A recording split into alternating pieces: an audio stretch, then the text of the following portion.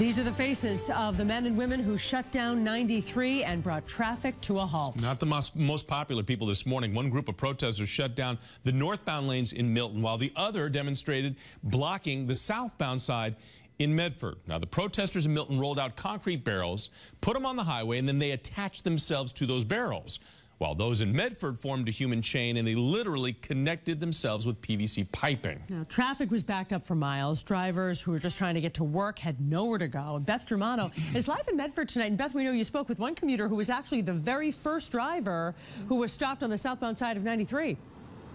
Well, Paula, she didn't quite make it, and it shows just how risky all this was. She says protesters suddenly lurched onto the highway here right in front of her.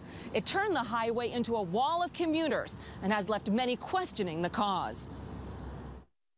They started screaming, "Black Lives Matter," bringing Carrie Chisholm to a screeching halt on I-93 in Medford as protesters suddenly crossed the highway in front of her car. Did you almost hit them as they came on the highway? Yeah, and there were people in front of me who swerved out of the way because they were walking in front of everybody, and people were driving probably 35 miles an hour, 40 miles an hour. A human chain that shut down the morning commute.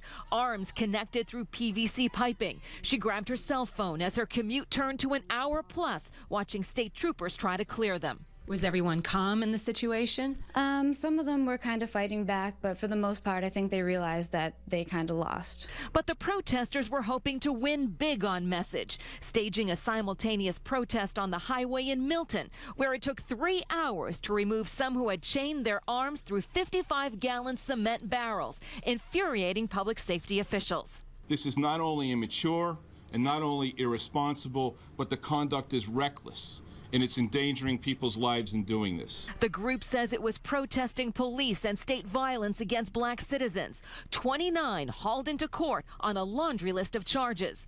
But as commutes tripled, sympathy waned. I think that people are going to look at this and say, you know, I don't really want to support a cause where someone's going to, you know, put lives at jeopardy. It's not the right place and time for that, I don't think. I think there's better ways of doing that. Carrie Chisholm caught in the middle. There were people stopping on the other side of the highway that were yelling and screaming, and everybody was angry.